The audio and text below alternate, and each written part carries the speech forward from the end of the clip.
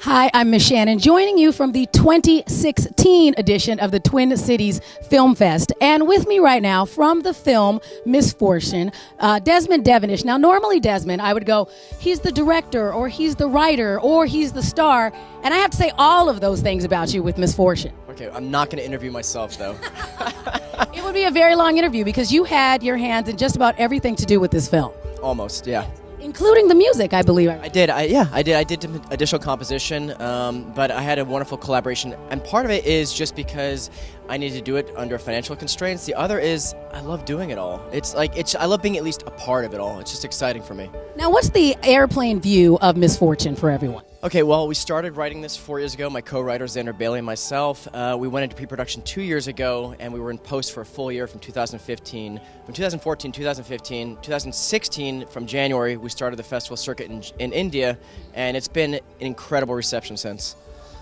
We really appreciate it because it's kind of this hybrid film. I know that you did a lot of the filming in Tucson, Arizona. I'm from Arizona, so I'm like, I recognize that. That cacti looks familiar. But you did a lot of that. But what was the journey for your character in the film? The journey was to find redemption. A lot of the story is about greed and betrayal, and the diamonds, which we'll see in the film, is just a metaphor for something that's in need of being attained. But a lot of it is just finding that soul search and to really come out ahead at the end of it. Now, to put so much of yourself into this film, what is the next step that you'd like to get back from it?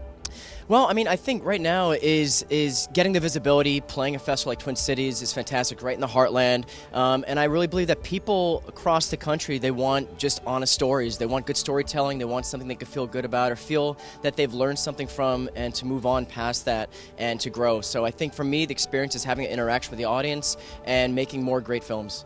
Well, real quickly, I know that you mentioned that you did a lot of the work because of the financial constraints that you had. And I think I read someplace that you actually put your house up to make sure that this project came to completion. I did sell my house. I sold my house to make this film.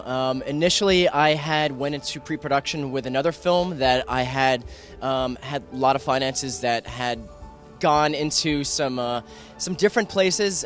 So this one was writing something to sort of exercise all those issues that I had, and to really put everything on the line, because I think everyone has to risk something when they make a film, and for me, it was my house.